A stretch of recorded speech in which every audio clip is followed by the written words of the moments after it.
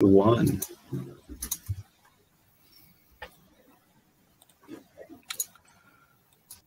So hello and welcome.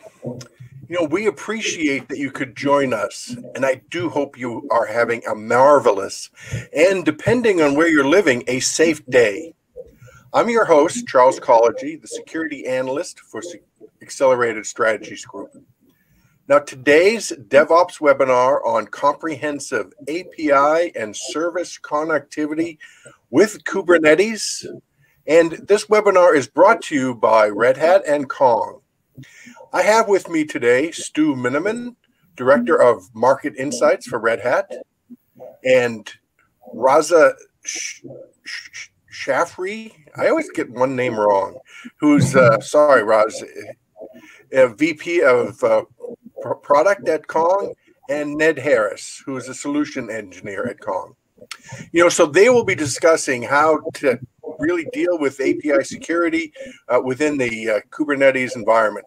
And I know they're eager to fill you in on this topic. However, the meat of today's webinar has to be delayed a few moments as I have to go over the housekeeping deal. So please note that this webinar is being recorded. It will be available on demand, and you will receive an email with the link, but at any time, you can go to devops.com and gain access to this and all of the archived on-demand webinars we have available. So feel free to peruse our webinar library. So now a few comments on the big marker platform we use. The first item is that on the right hand of the screen, you'll see the chat button. This feature allows everyone online to interact with us during the event. Let us know where you're from. Talk about items that are going on in the discussion. We want to hear your feedback, and real-time feedback can help pace and direct the discussions to what you want. We want the feedback, and we want to hear from you. Now, for questions, we ask that you do not use the chat. Sometimes when there's a lot of chat going on and the pace of activities, questions can be missed. So it's best to use the Q&A window, which is directly next to the chat tab. So we'll try to answer as many of your submitted questions as possible before the end of today's session. But if we're not able to get to them, I'm sure that Red Hat and Kong will follow up. And lastly, you'll see a handouts button. There you'll be able to get today's presentation. Now, of course, if you've been with us a number of times, you understand that one of the most important housekeeping items is that at the end of today's webinar, we will be awarding 4 $25 Amazon gift cards. So please, stay with us until the end to see if you're selected. So it's now it's time to jump into today's session with Ned and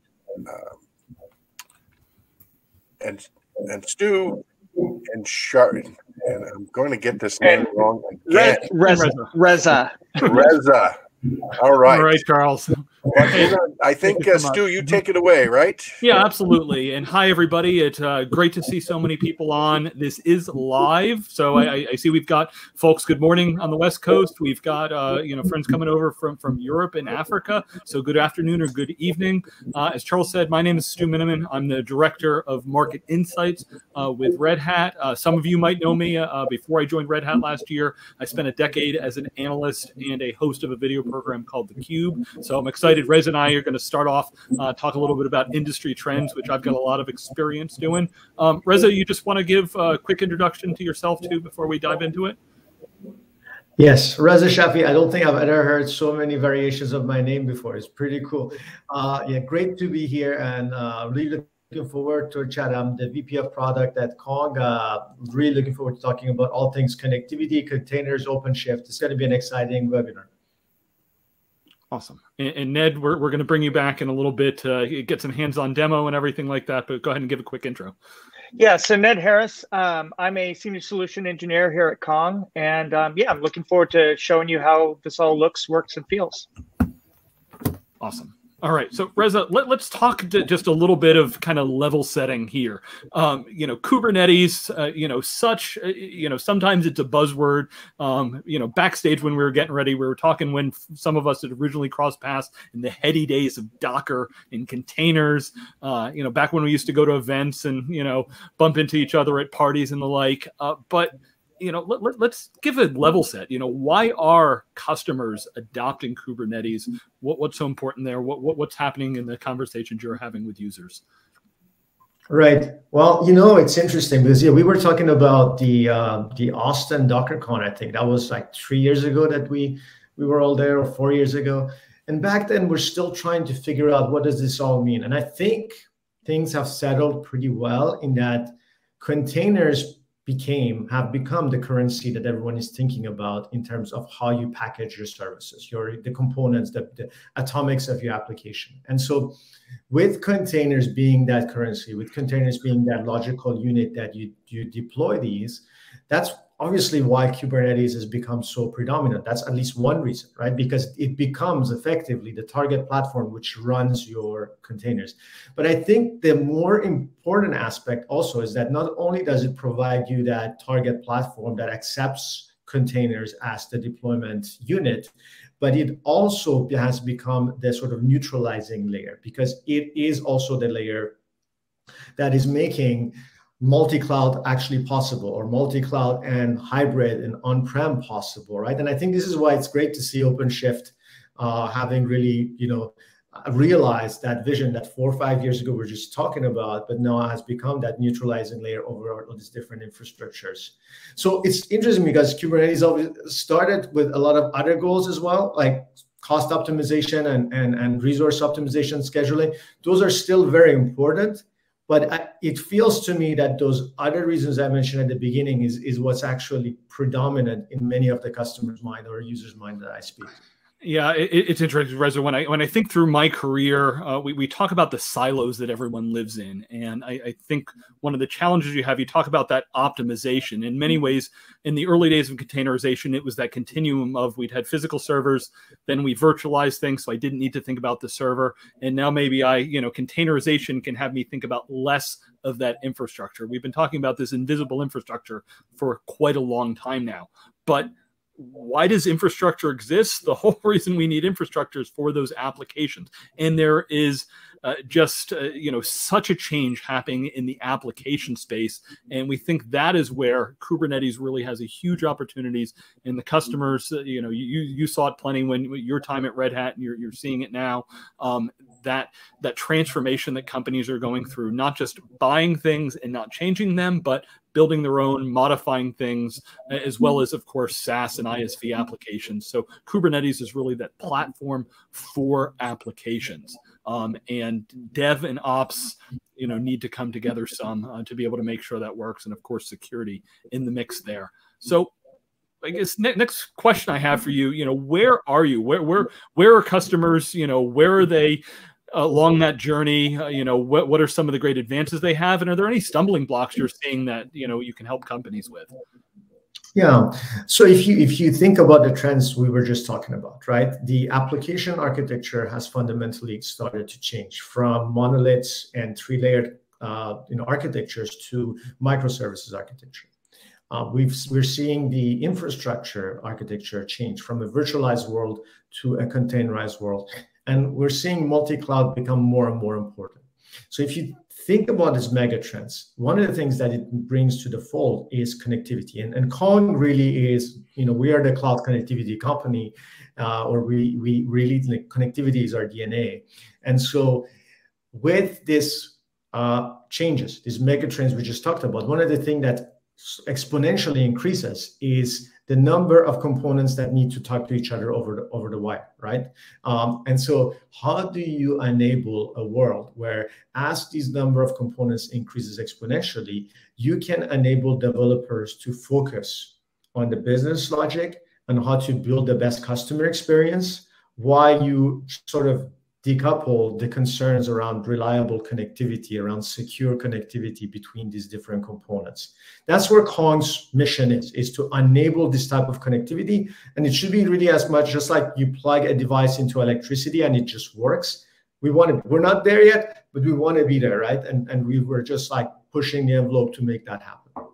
Yeah, no, so some great points there, Reza. It's something we've been saying for a long time. We've really gone beyond human scale in a lot of these environments. So we need to have solutions there. Automation is built in, as you said, if it can be more of a utility type environment where, I don't, as an admin, need to think about these or watch rules. I have to build systems and architect them because it's funny. You see some of the debates in the industry. It was, monolith bad, microservices good. It's like, well, hey, there are trade-offs here. Architecturally, there's not a silver bullet. We understand that, everything in IT tends to be additive and things do change over time. So I guess brings me to kind of the last question for kind of the beginning discussion here is, as customers are looking to modernize, what are those new challenges that they're facing? What are you seeing there? Yeah. So, I wanted to first, and actually this is a good segue to talk about something you said, the whole monolith bad, microservices good, right? So many times we assume, we as an industry, that the world starts with the latest, greatest thing, and then you go build on top of it, right? And again and again, customers remind us that it's a journey, and they have to deal with the rest of the stack.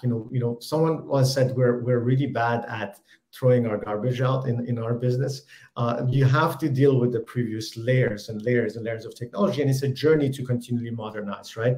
And so one of the principles that at Kong we also have is to make sure that whatever we do allows for this journey to happen. You don't just assume the end state, right?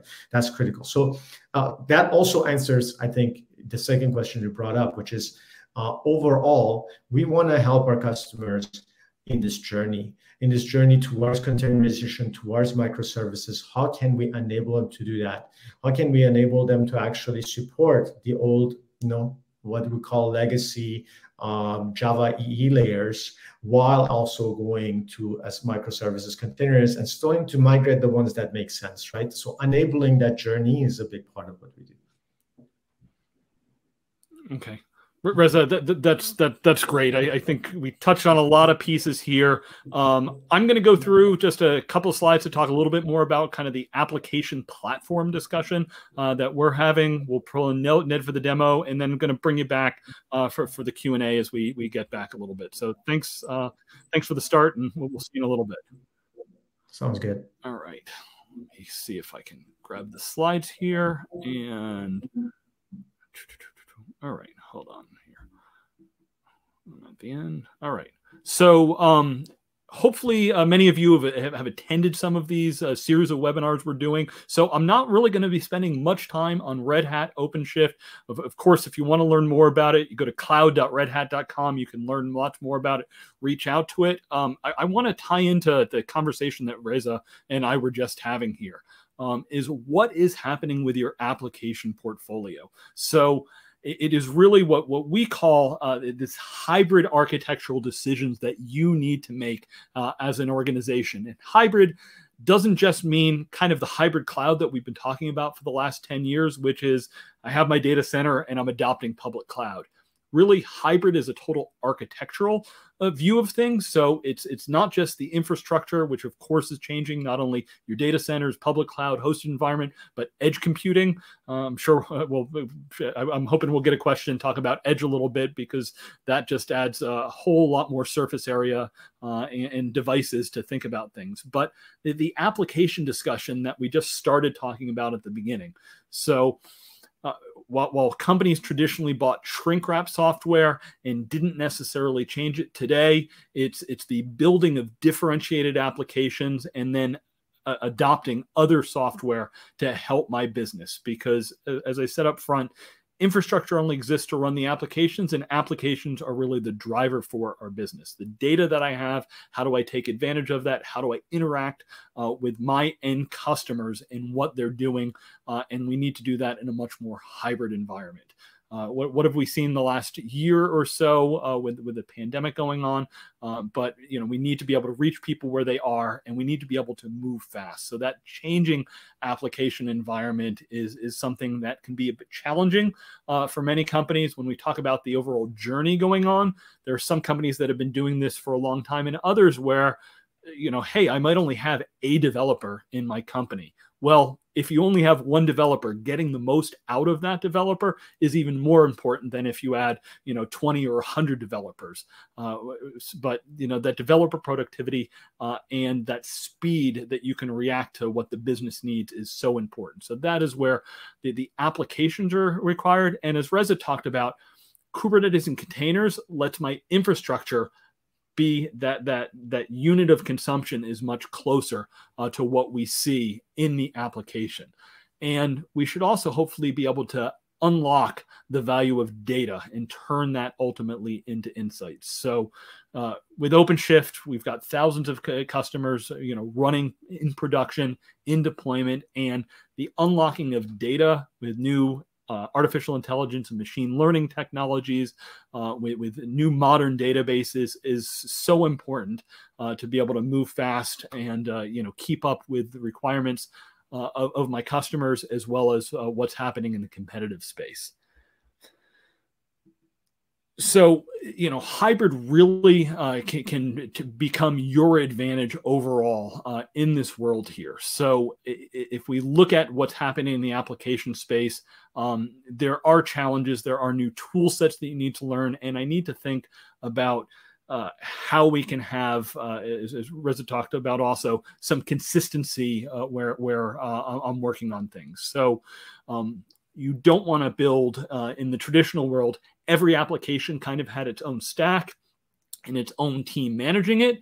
As much as possible, you want to build consistency so that your developers, whether they're working on one application or another, whether we're working in the data center, the public cloud, we're starting to look at the edge, all have consistent environments. So that is where we've been working, heavily at Red Hat in the container and Kubernetes space, and that is the promise of OpenShift, is to give that consistency of how we interact with an environment, the consistency of how we build, how we deploy, and how we manage an environment across a broad set of applications.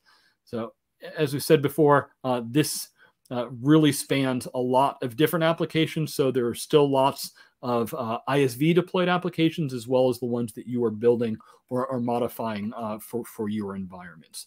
And the last slide that I really want to talk about is it can be, there's a big stack that gets built here. And at Red Hat, we don't do this alone. This is very much done with a broad ecosystem of partners. Everything that we do in OpenShift is open source, and we've built these things called operators. Operators allow applications to be not only packaged and deployed, but also the life cycle to be maintained over a period of time through updates to make sure that they can be managed easier from your environment. So operators are not specific just to OpenShift, but really built for Kubernetes. So something that, as I said, 100% open source. We want to make sure the community can really drive these technologies. And operators, there's over 150 of them in the Red Hat marketplace, and every month we are seeing more operators in the market. Kong, of course, has operators now. We actually had a press release go out last week to talk about the completion of some of this to make it easier for Kong deployments in a Red Hat OpenShift environment. So with that, we're going to bring Ned in, who's going to actually dive in and show us a bit of the Kong deployment. Ned? Awesome. Well, what I'm going to be doing here is basically, I kind of wanted to show a day in the life of how Kong and OpenShift will play together with kind of a little contrived app, like a little microblog site. And I'm hoping doing this, I can kind of show you how this all works and some of the potential you have to really make your life easier, make this a lot more manageable and a lot more governed. So in this kind of application, we have a microblog site that basically you're just going to write some text to it, and it's going to do a little natural language processing and give you some sentiment analysis and kind of write your blog entries. Now, in doing this, we have two types of traffic that we're going to have to contend with. We have what some people traditionally call this north to south traffic, and then you have this east to west traffic. Now, I kind of think those terms kind of confuse people sometimes. So the way I like to explain it is, think of this as your application like a building. This is the very front door of your building. So, we're going to have different concerns that we're going to need to address with this front door. Things like maybe like rate limiting, auth, things of that nature, many others, but really specific for that type of traffic, that type of connectivity. But once you're past that front door and you're kind of in the hallways of, to keep the building analogy going, you're going to have different types of, governance concerns going from within the building. And this is where we're going to lean on the Kong mesh to deal with this kind of direct service to service governance. So we have two products with Kong. We're going to be using the Kong gateway. And in this case, since we're in OpenShift, we're going to use the native Kong Ingress controller, which is basically the Kong gateway kind of wrapped in a bunch of custom resource definitions to give you that really native Kubernetes experience so that you can manage it with your typical OC commands that you'd use in OpenShift. Now, what that Ingress controller is going to give us, besides just having a reverse proxy for your traffic, is it's going to give us access to a large number of kind of pre-made policies, or what we call Kong plugins. And you can see we have a lot of these plugins ready to go in different categories, from security to traffic control, to monitoring, reporting, etc. Now, what this does is it gives us the ability, instead of having to write a bunch of middleware into these different services to control things like a rate limiting, for example, we can offload these to the gateway. And that's going to save our developers a lot of effort, because especially when you go from a monolith to a microservice pattern, all that middleware you have to write becomes like an end scale problem. So what we're going to do is we're going to let the gateway handle some of that, and we're going to let our services get kind of rooted down to the core competency of what they are. So I think enough talking. Let's just maybe show this in action. So what I'm going to do here is I'm just going to basically take one of those policies that I was showing you, a basic rate limit policy, and you'll see that I can describe it in a very native Kubernetes way. So we're using these custom resource definitions within the OpenShift platform. And what I'm going to do is just declare a plugin, and I'm going to give it a really simple configuration of 5 requests per minute. Now, I do want to show you, just to show that nothing up my sleeve, how this works. Like, I can go and do a Git blog, and I have a few of them here already. And you can see we get our blog entry and our little sentiment score. And you can see, like, if I look at the header, there's not really too much going on as far as like rate limiting or anything like that. So we're going to change that here. So first thing I'm going to do is I'm just going to do an OC apply and a -F. And in this case, I'm going to just do our rate limiting plugin that you see here. Now, one of the things, like, once this basically is created, I can come back to our OpenShift UI, and I can see that if I go look up this custom resource definition, I can see that we actually have a Kong cluster plugin, and we've just got that cluster rate limiting plugin to show up. And you can see it was just created a few seconds ago. Well, the next thing I need to do is I need to apply it to something. Now, I can apply this plugin, this policy, to many different. I could apply it to a service. I could apply it to the Ingress, which is essentially the route coming in from outside in. So what I'm going to do is I'm going to, just with a simple annotation, this konghq.com plugins cluster rate limiting, I'm going to apply this to this Ingress, which is basically, as you can see here, is a standard Ingress. If you're familiar with Kubernetes, you'll see nothing too fancy other than these two annotations that just is telling us, A, we're going to be using the Kong Ingress controller, and B, I want this policy applied to it as traffic goes through. So I just basically going to do a kubectl apply and just apply this policy right here to this Ingress. And now when I come back here and I do my git plugins, you'll see in the header that we actually do have our rate limiting taking place. And that's how easy it was to apply this basic gateway kind of functionality. And of course, I'm going to exhaust it for a second, and you'll see we will get a 429 API rate limit exceeded. So that kind of covers like what we kind of address in a really short and fast, furious way, what things we can do with the Ingress controller, the gateway coming in. But what about once it's past the Ingress and some of the governance we might require between the Ingress controller itself to this Apollo layer, to the blog, to the natural language processor, et cetera. Well, one of the things that we might want is we might actually have some mutual TLS kind of guaranteed to be happening between these different communication points. And in doing that, we can set up some zero trust. So only the things that we want to talk to each other are allowed. Well, again, since we're using this all through custom resource definitions, we have basically a tool called Kong Mesh installed on this OpenShift cluster. And what Kong Mesh is doing is it's giving us basically an overview of all the different pods that are deployed are getting these proxy sidecars also deployed with them. And these proxy sidecars are going to proxy the traffic between these services. Now you can see we have, our 9 data plane proxies showing up for our 7 services. And if I go down to the mesh, you'll see that, we don't have any policy yet applied. So one of the things I want to do is get this mutual TLS policy in place. So I can basically just go down to a mesh definition. And you can see I just have a API version kuma.io. And by the way, Kuma is the open source project we donated to the CNCF that's kind of behind the Kong Mesh product, which is our enterprise offering. And what you have here is you have basically a mesh, which is our default mesh, which basically correlates right to here where we have different meshes. Now we can support different meshes through this UI. We just happen to be using the default. And I'm just going to define a basic MTLS policy for our mesh. I'll use a built-in CA1 cert, set the expiration date, some of that. But now, basically, if I just go ahead and apply this, and you can see the consistency here is that we're doing this all through very native OpenShift methods. We're using our OC apply.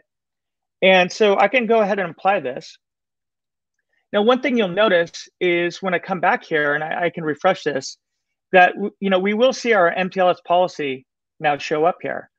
And of course, I can come back here and do my, get things, and they all work. Now, you could trust me, but I want to kind of point out that there is kind of a traffic permission policy working that's allowing these things to talk.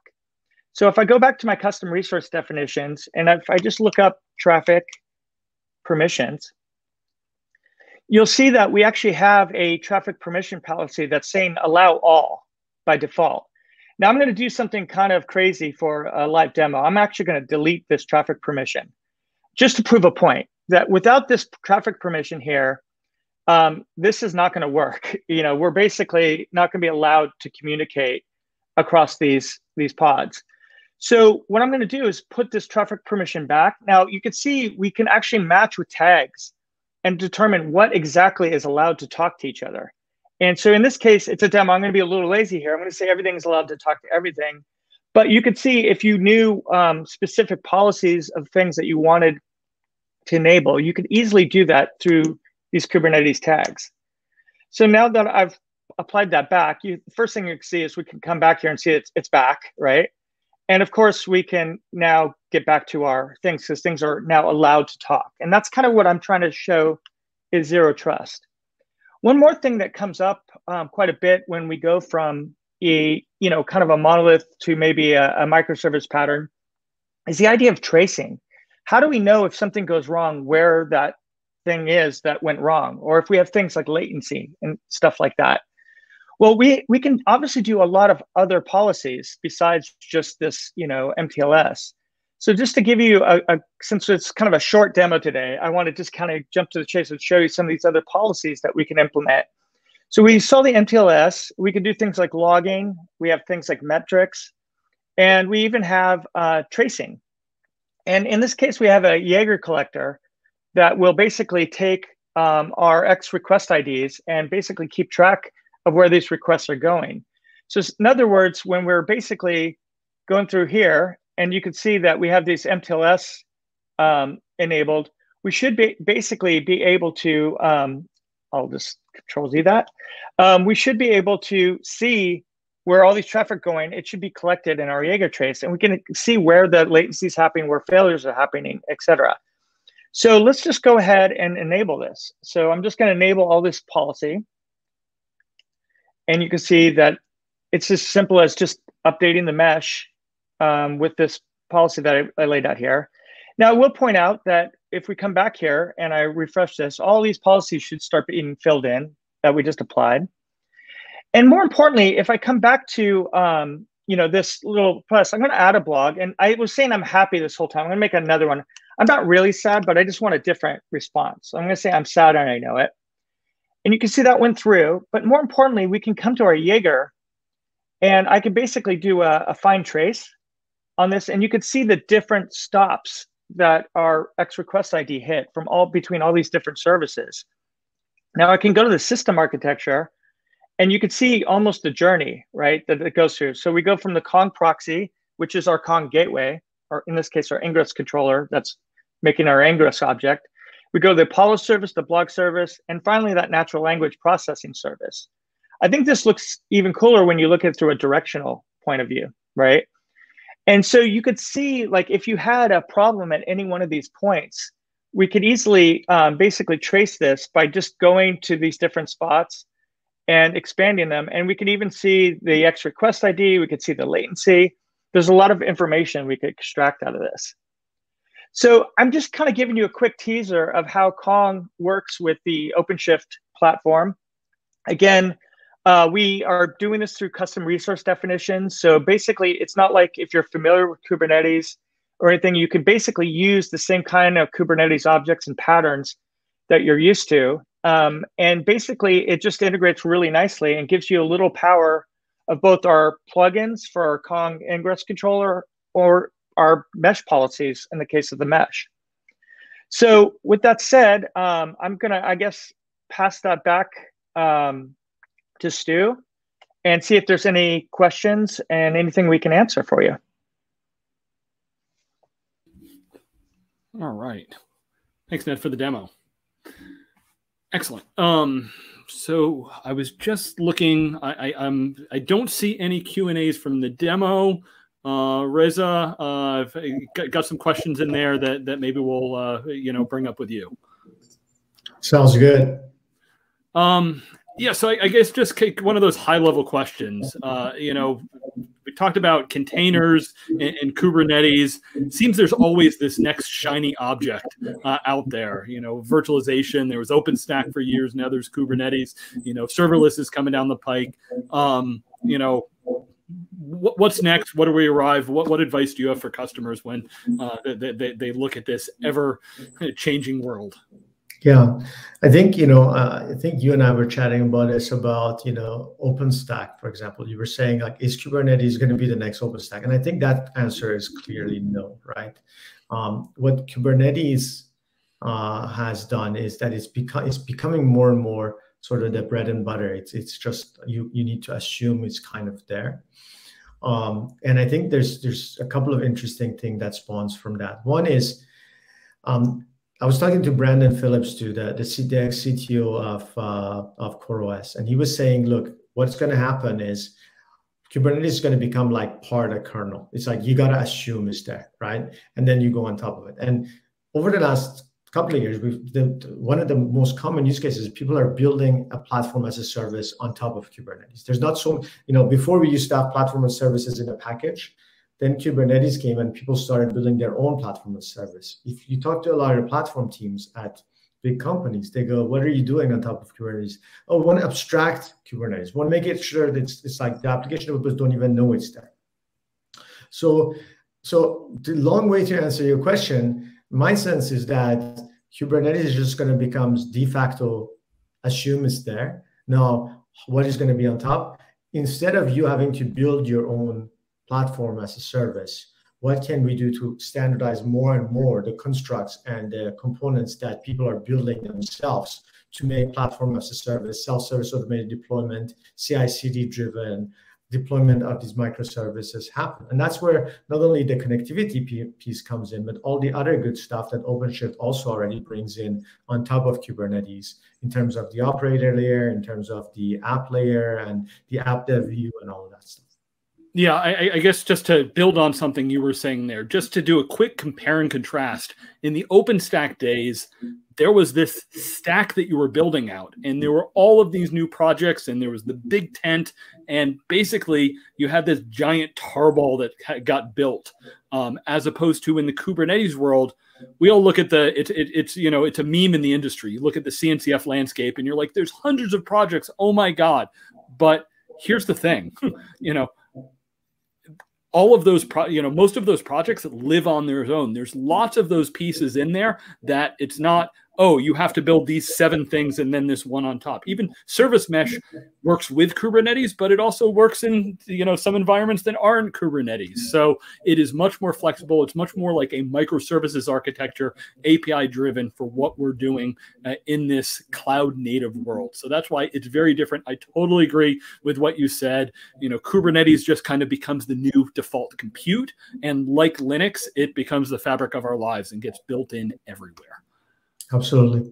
And I see a question coming up here. Stu, do you want to take that one? I can definitely help with that one, I think. Okay, which it's go ahead. Yeah, go take it. So it says in that demo, was it the operator on top of which the commands were executed? And the short answer is yes. The longer answer, right, is that what is an operator? It's basically a Kubernetes controller that's exposing a bunch of CRDs, and then through the execution of those CRDs, it's got logic to actually reconcile the configuration and do things. And as you saw, Ned, he was supplying those OC commands, which are acting on the CRDs, which were taking effect on the Kong runtime and managing it. So yes, absolutely. Awesome. Thank you for that. Excellent. I saw another question there. Microservices are containerized applications. We keep getting smaller and smaller. And, therefore, there's just so many different pieces that I need to worry about in a single application. But containers are starting to get larger and larger. How does Kong help with this, application management for OpenShift? Right. And that's where I think the assumption that the world starts with Kubernetes doesn't really work, right? Just taking a technology stack that wasn't really designed for a containerized infrastructure will probably not give you enough mileage and might cause you a lot of pain, right? Taking that Java EE server and taking it full-fledged with the hundreds of EAR files that are on top of it to form the application and put it into one container, I've seen many customers struggle with that. And that's why what you said, Stu, is really important, that the layers on top, like the mesh, let's take the mesh, right?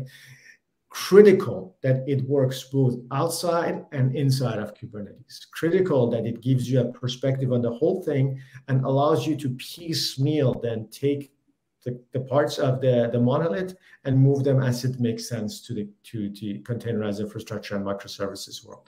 So yeah, I don't think it makes sense personally in most cases to take those giant applications that were in the previous stack and just take them wholesale and put them on a Kubernetes infrastructure. Yeah, and it really, it depends. We need to understand our applications. Don't just lift and shift it all. Don't think you can modernize everything overnight. It is something that typically requires a deeper engagement and a plan in place. And anybody that tells you they're going to have it done, in a matter of a week or two, I'd be a little bit worried about that. I do see another question. Looks like we might want to bring Ned back. Charles, do you want to tee that question up for us? Sure. Excuse me. So you kind of mentioned that that there's a lot of shiny items out there, and zero trust is definitely one of those new shiny items. And people are adopting it. It's very important. And Ned, in your presentation, you showed that how it can be enforced. I thought that was really interesting, but I'm wondering exactly how is it handled, and does it apply to older applications? So can I take something older and bring the zero trust to that older application? Absolutely. So, Reza kind of mentioned earlier that, we definitely have a philosophy of working with your old stack and not just assuming that you have to get to the future in order to use it. So one of the nice things about Kong Mesh is that it actually can apply to, you can apply Kong Mesh to bare metal if you so desired. Most people don't, but certainly VMs could be a common scenario. And so if you basically set up this mesh, it can be reporting to the same, mesh control plane, and you can enforce these same policies, whether you're in Kubernetes or outside of Kubernetes. So basically all we require is either a sidecar, or that in the case of non-Kubernetes or non-container would be basically a binary to run and just do that, proxying to the control plane, and you can enforce any one of these policies. All right, great. Excellent. Let me see. Yeah, Reza, I think the question following up on what Ned was talking about, that, the old doesn't necessarily go away. We talk a lot about distributed and multi-cloud and a lot of the new pieces. How does service mesh play into a customer's data center environment? Yeah, one of the things we noticed back when Kuma was launched was that you can't have one mesh to rule them all, right? And you really need this multi-mesh world. In some ways, if you think about connectivity in terms of the three types of connectivities, connectivity at the edge, like Ned talked about, you need to protect the building, right? Connectivity between your apps. So you have multiple different application teams. They need to make sure they talk to they protect and make sure the communication between them is reliable, and connectivity within the application. Mesh works really well for connectivity within the boundaries of the application. Like the way, one analogy I like to use is that when you go into a building, you're given a badge, right? That opens all the right doors for you, right? That's the mesh. But the front door of the building, that's the gateway, right? And anybody can come to the front door and register and log and be secured, but only the people with the badge can go into the building and open the doors and everything else, right? And so having the ability to have this world where you have multiple meshes with their own badging system, while you have connectivity between them protected with different gateways, allows for modernization to happen at the right pace, which was what we were talking before. Because you can say, look, there's a mesh outside that is not based on Kubernetes, and therefore we will introduce zero trust. We will introduce MTLS-based authentication across all of the components, even though it's not on Kubernetes. And then on the Kubernetes ones, we'll have a separate mesh, and overall, we'll have an overall view and governance of all the services that constitute them. That's really what we're trying to achieve with our platform. Yeah, I think Corey Quinn, I think the joke on it is, what do you call a bunch of service mesh? They're niches. We always joke about pronunciations and titles. I agree with Ned. It's kubectl is what he calls the command. Yeah, I'm with you guys on that one. It's kubectl. Hey, got an interesting one. It's funny. We talk about some of these advanced things there, but Vladimir asked a question about kind of the why do I need Kubernetes? Containers make sense. I want to keep my current infrastructure, and I guess I'll start. Reza, I'd love your, if you've got a good pithy answer there. But you go back to what is Kubernetes? Kubernetes is an orchestrator. So containers might get to a certain piece, but if I look at the pods, the clusters, my application, I need something that can manage that, so that I don't want to worry about how things scale. I want this is where Kubernetes is that intelligence to help do some of those things, because otherwise containers are kind of dumb when it comes down to it. Kubernetes is got some of that automation and manage that environment for us. Yeah, everything you said, Stu, but I think the important thing on that question is who is I, right? Why do I need Kubernetes? Who is I? If you're talking about from a developer perspective, in some ways, one could argue that you should even not worry about the fact that it's Kubernetes. You do your commit to Git, and things happen, and the thing gets deployed. Now, why do I need Kubernetes if you're a DevOps person? The topic of this webcast, if you are an operator, like human operator, then all the stuff you said, right? Because it allows you for cost optimization. It allows you to abstract the different cloud infrastructure layers and all the good stuff you just talked about. But it's true, though, as a developer, why do I need Kubernetes? I think maybe it's some of what Vladimir is trying to get to. You don't need to worry about this Kubernetes at the end, right? Yeah, I guess right. Think back, there's a gentleman I worked with. It's what are the fundamental assumptions the developer was making? Back in the mainframe day, it was if I did something, I knew the limits that I had, and I knew what the latency was if I did a write or anything like that. From a Kubernetes standpoint, I don't want to worry about the, oh, hey, I've run out of capacity. I can't, some of these things. Those are the architectural things that you've had, and developers, as you said, they shouldn't have to worry about that. This is some of the boring underneath pieces. There was another follow-up question about, does anyone use pure network policies in Kubernetes, or is it abandoned in favor of mesh? I might need Ned on this one. Yeah. Oh, sorry. Just getting my buttons figured out. Yeah, I mean, obviously, I'm not going to say no one uses pure network policies or give you any dogmatic, response to that. I think the mesh is gaining a lot of traction just for like the simplicity of it. Just, probably the same reason why, we've moved to Kubernetes. And if you've ever tried working with raw containers without an orchestrator, it's not a very pleasant experience. So I think just, anything that takes you out of the working through a minutia type of solution to something that you could just apply with a simple policy and then move on, but also at the same time know that's doing exactly what you want, I think it's going to gain a lot more traction than, the micromanagement effect of trying to deal with all these kind of one-off network policies. So I think it's kind of self-evident that it's just a time saver. It's where a lot of people are finding that to be. That's my take. I don't know, Reza, if you have a different thought on that.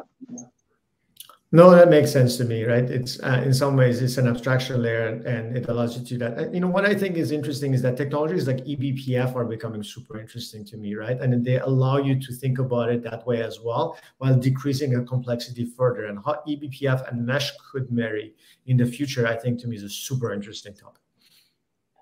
Yeah, I would even add things like OPA too, which we actually have policies that support that as well.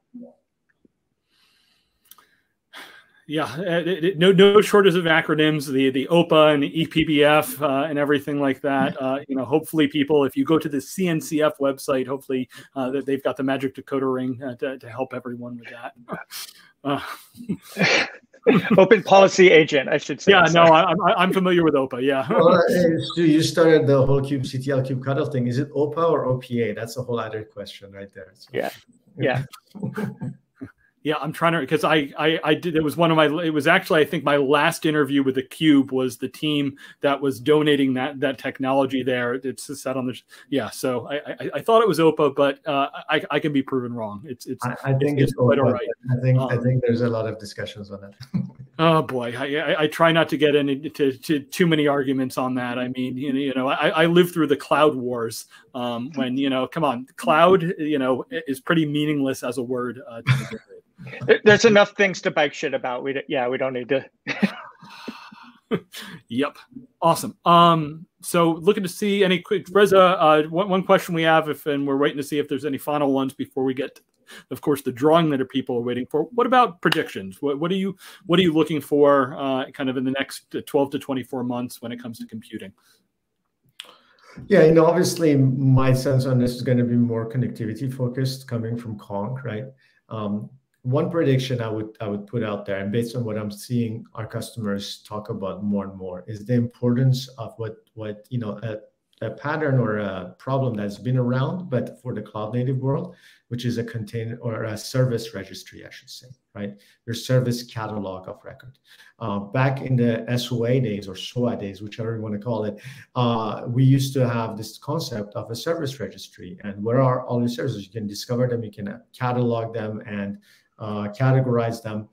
In the cloud native world, this is becoming even more important because of what we started the conversation with, Stu. The number of endpoints is increasing exponentially. And so how do you go to a single place to query these endpoints, understand who owns them, understand what the latest version is, understand how you actually consume them, and also contribute to that service registry? We don't have a great solution for this yet. I think you're going to see that become well addressed in the next couple of years. Yeah, that would be one. It really sounds analogous to, say, the trend of GitOps, because how do I make sure that I'm on the latest version, keep up to date? Well, hey, I can put everything in GitHub. And therefore, that will actually monitor, make sure, not let me get out of things. So it goes back to a statement I made earlier. If you leave it up to the people, people have been ruining things forever. So, no offense, people, we know we are not as good as, hopefully, something that can keep us up on that. So that's an interesting one, Reza. Did you have another thing you wanted to share? Just one more thing, which is a theme we've talked about in some ways, right? In that What is beyond Kubernetes? Well, I don't think any of us will know for sure, but a new abstraction layer is bound to emerge, right? And that abstraction, the standard abstraction layer, that is more around the past, so that Kubernetes becomes an implementation detail, and then you can actually think about, how do I just deploy my apps? And what that new standard abstraction is going to be a really interesting question, right? There could be potentially huge, like just like we have KubeCon, there would be that abstraction layer con in 5 years from now, right? So, yeah. Okay. Yeah, absolutely. We know that the only constant is change. So we will see where that goes. And as you said, right, you know, Kubernetes just kind of gets baked in as the fabric, and some of the other things matter. Excellent. Charles, any other questions, or are we ready to do a drawing? You're on mute.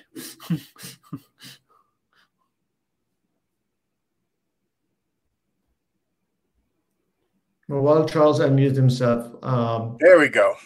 Just one last question I see. Any known limitations with Kong API Gateway? You know, coming from Kong, I'll say no, absolutely zero limitations. But of course, that question depends. I would say if you want to know more, contact us and we'll help you with detailed questions around that. Yeah, I think with that, Reza, it is, if you have anything, questions or something, you watch the presentation again and have some questions, go back to Kong and Red Hat and you know, follow up on this to see how these solutions can help you and your organization. So I want to thank you, Stu, Reza, and Ned. Some great information, and I pick up a few nuggets of knowledge, of course, when I host these. And with my security background, it was nice to see the zero trust and being able to enforce it at the application level, something very important. So now it is time to announce the winners of the 4 $25 Amazon gift cards. And the attendees selected are Joan A., Alan D., Joel H., and Trisha P. Now, you will receive an email at the email address you registered for this webinar with. And if you're like me and you have 7 or 8 emails, you'll have to figure out which one you registered with. But that email that you get will explain how to receive your gift. So don't forget, though, to check your spam folder if you don't receive anything.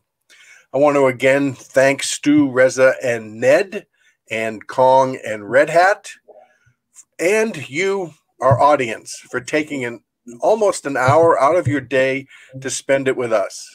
Goodbye, and may the fickle finger of fate be kind to you. All right. Thanks, Charles. Thanks, everyone. Thank you.